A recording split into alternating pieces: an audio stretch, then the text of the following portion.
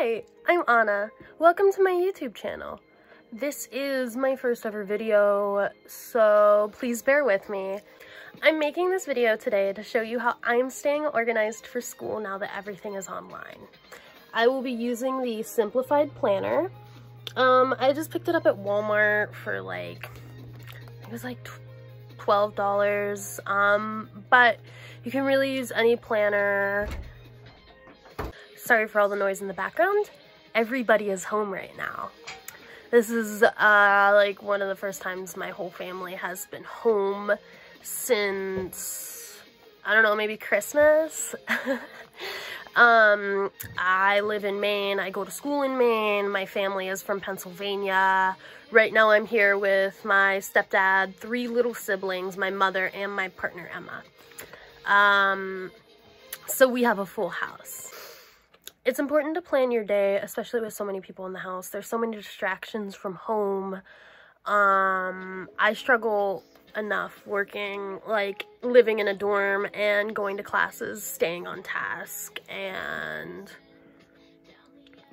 even though I live in a dorm and I go to all in-person classes, I struggle to stay on task and stay organized myself, you know, and that's having structure built into my day. People thrive on structure.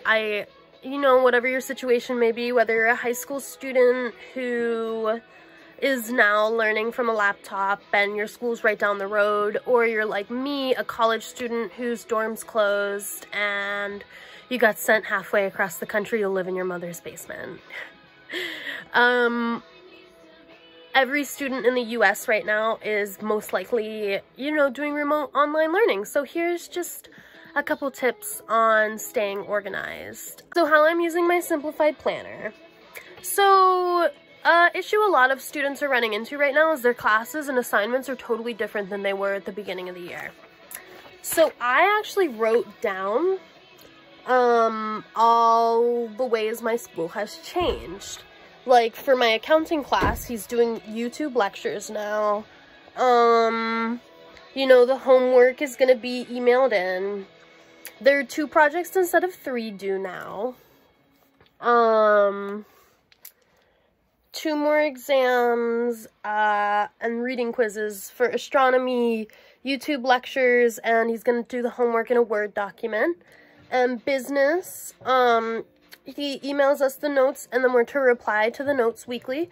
And then he emails me a weekly case study, and I'm to reply to the case study.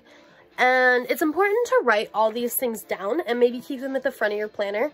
Because before, for my business class, we didn't have homework. We only had, 4 papers and an exam every 4 weeks that was due. Now we have weekly homework, and I don't think he's doing exams anymore.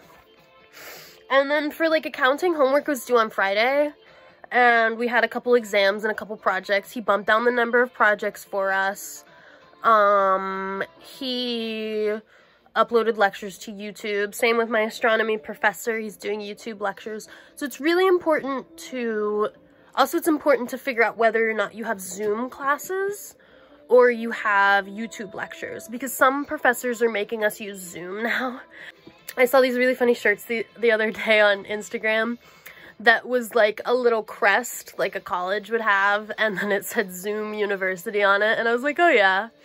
I'm still laughing about that one. So it's important to schedule your day also. But before we get into scheduling your day, because we don't have structure anymore, we don't have classes that we go to and events that we go to and time for shopping and time for hanging out with friends, it's important that you maybe make a little daily life calendar. I got this sticker pack from Walmart. That's really cute, but you can, again, just write it on a piece of paper or use a regular notebook to plan your day, write in dates. So, here's my daily life planner. I made this with stickers, and I just wrote some things in there. So daily life, you know, you wake up, I try to wake up by 10 at the latest. And that gives me an hour to have my coffee, walk my dog, I check my phone, and then I check in with my family.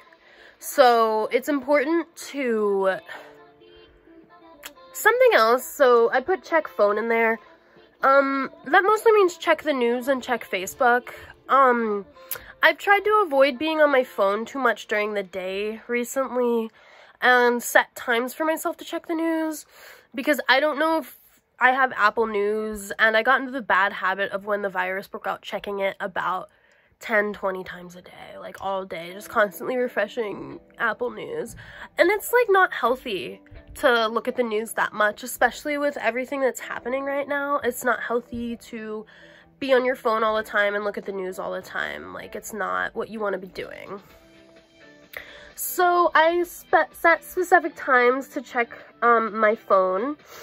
And then at 11, I start school. So, like I said, you don't have to do it the way I'm doing it. This is just like a template. But at 11, I start school. There's a reminder on there to check my email. A really good reminder is to take a small 15-minute break if you start to lose focus. Like, it's really important to go outside. Like, I have a big Siberian Husky. His name is Butch. He's the love of my life. And I walk him all the time. Like, if I start to lose focus, I take my dog out on a walk. It's also important to schedule, like, meal times. Like, I put coffee up there because I always have my morning coffee, but it's important to eat too. Schedule your meal times. So, like, in the morning I have coffee and breakfast, and then this is just a general guideline. So at 11 I start with a YouTube lecture.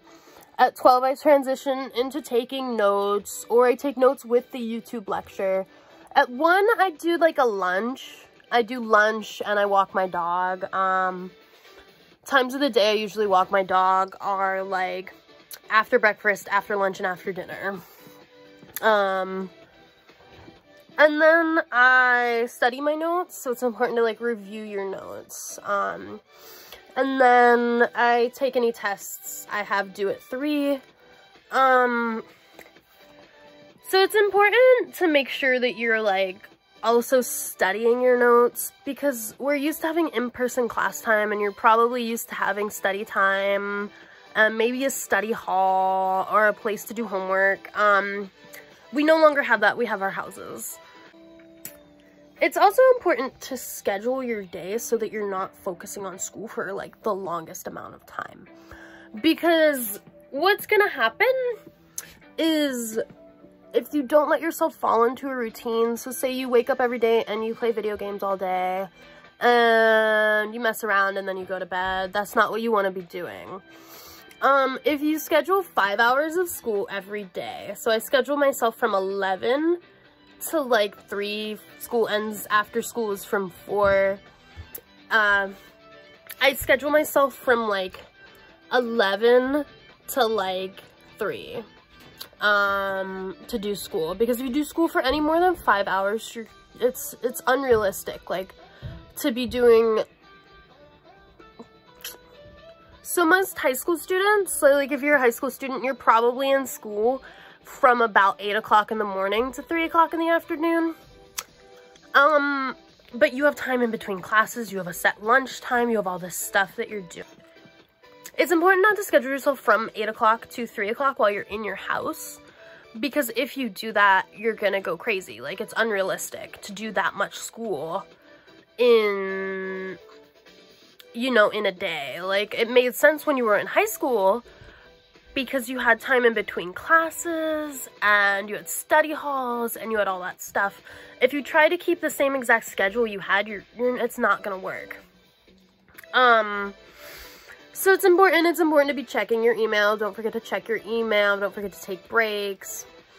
After school is from, like, starts at 4. So this is my little planner. So I have after school starting at 4. So at 4 o'clock, I get to be done with school. I get to stop writing and reading and taking notes. Like, you gotta put it away for the rest of the day. Like, if you're in the middle of a project at 4 and you want to keep going, then that's fine. Like, you can totally do that. But you want to stop at a certain time of the day so that you're not just going on and on and on and on. You want to have a set time to stop. So I have after school at 4. Here's some ideas for things I can do. Paint, crafts, make a phone call, you know, Skype with friends, go hiking. There's a hiking trail right by my house. Go running, you know, read a book, write. I love writing. I love to write stories and like memoirs. So, and then I have a couple things that like I like to do every night, which is dinner. Then I do movie with my family, clean / shower, you know, clean up every night. You're gonna be in your home space a lot, so cleaning is very important. Like, it's not gonna be like you go out for the day and your mom cleans while you're like at school, or, you know, you're gonna be in your dorm room for a small amount of time. You're gonna be there all day, every day, for at least probably the next 2 weeks. So you want to make sure that you are scheduling time to clean and that you're cleaning up after yourself, because maybe some of us have, but the reality is most of us have never lived this way before. I've never not gone out and seen friends every day. I've never not gone to class every day. I've never had to do this before. So unfortunately, we're gonna be in our space for like a prolonged period of time, and we're gonna have to keep it neat. So just make sure you're keeping your space neat. And then I have bed by 12. You need to set yourself a bedtime. Just because, and like it needs to be a normal bedtime. Just because we're not in school and you can do your work from the hours of 1 a.m. to 5 a.m. does not mean that's what you want to be doing. You don't want to be doing your homework in the middle of the night and sleeping all day. It's not healthy, because eventually life is going to resume to normal and you're gonna need to get back on a regular sleep schedule, and like you're gonna have to go outside again. When everything opens up again, you're gonna want to still have a normal sleep schedule. So it's really important that you keep a normal sleep schedule. So that's why I'm awake by 10 every morning and I go to bed by at least midnight. You know, there's nothing, like, especially now that we're all inside, nothing interesting is going to happen after 12 o'clock at night. It's just not. Now, I also have, like, a weekly planner in here, and that's important, too. So here's my weekly planner. It's really pretty. You can see it. So in my weekly planner, let's just start with Monday. So Monday, it says, like, at 11 I have accounting, at 1:30 I have astronomy, and then, I put time in there to, like, help my little siblings with school. They actually aren't in school yet. They start next week, but, you know, my mom's gonna need some help, so I've started to schedule time in there to, like, help the kids. So I have, like, my classes written in on the, like, daytime side. I wrote the times that they're normally in there. I didn't really need to do that because they're not, like, regular classes anymore, but it is important to write what classes you did have on what days. Just so, like, tomorrow when when it's 11 and I'm starting to do schoolwork, I can focus on business class instead of, you know, just being all over the place trying to do astronomy and business and accounting all at once. Because it's just not helpful. And then there's, like, a to-do list over here that's really nice. And you can just write, like, what you want to do that day. Like, today I wrote, like, it's Monday. I wrote that I wanted to, like, film my first ever YouTube video. So now I can take a little heart from my sticker sheet and just, like, nicely place it on there. And there we go. I filmed. I painted the doghouse with my siblings. And then I put, like, it's really important to remember your due dates because they've all changed, most likely. It's important to remember, so, like, I have an accounting exam due at midnight on Wednesday. So I put this little sticker in there that says I have something due. I have a case study due for business, so I put that little sticker in there that says I have a case study due. I think what's most important, at least for me, is my daily life planner. So what I'm going to be doing every single day. It's important to remember to structure yourself. It's important to give yourself structure.